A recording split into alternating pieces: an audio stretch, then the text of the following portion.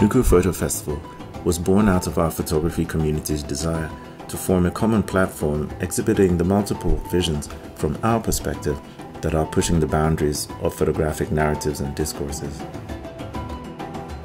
Of course, this includes the inspiration and talents of the global photography community.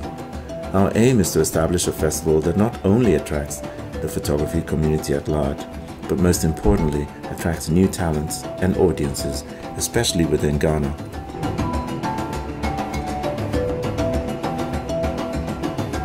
The idea of the daily graphic, if some of you are aware, we have the local newspaper, which is the Daily Graphic. For me, it was my first encounter with photography.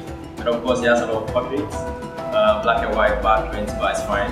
But it's still one of the foremost publishing houses that distribute images.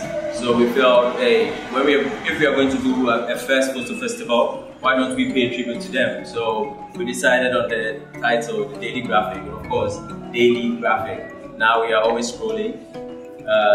Our phones are bombarded with images every day, so we decided to title it the Daily Graphic.